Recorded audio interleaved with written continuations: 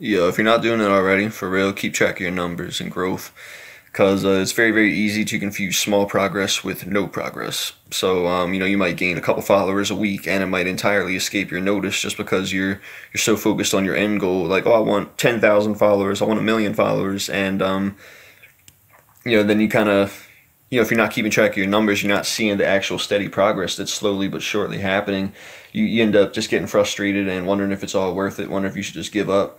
So what I've started doing is just having a set time each day when I just take a quick little tally of my social media, my music accounts and shit. And yeah, like it's I don't know, there's just something psychologically positive that happens to you when you set yourself in a direction and you see yourself making progress in that direction.